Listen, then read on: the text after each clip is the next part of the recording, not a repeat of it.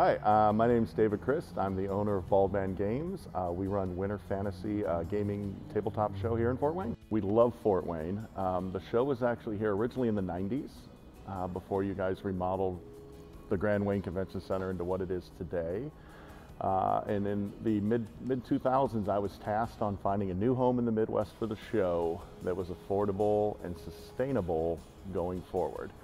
And so we looked at a lot of different places, and then I kind of remembered, hey, we used to be in Fort Wayne. I should go back and see if their convention center's done and what they have to offer. And so I set up an appointment to come here, and when I got here, I was blown away about the new convention center, how nice it was. Then I got the quotes and the prices, and I was like, holy smokes, you guys blew everybody else out of the water, and it was just a really easy decision.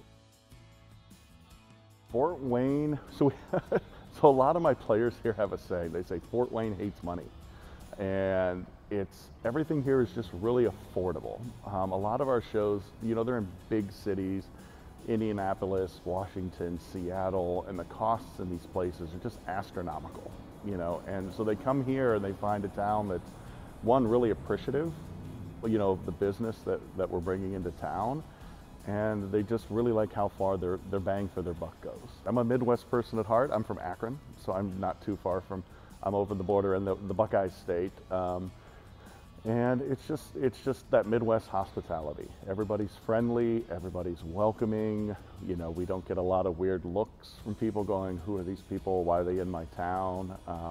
I've really loved how downtown over the last decade has really changed.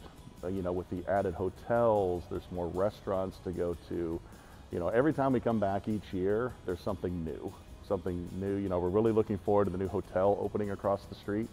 As we've almost busted the Marriott to its seams, so we're looking forward to that. And it's just a really welcoming place.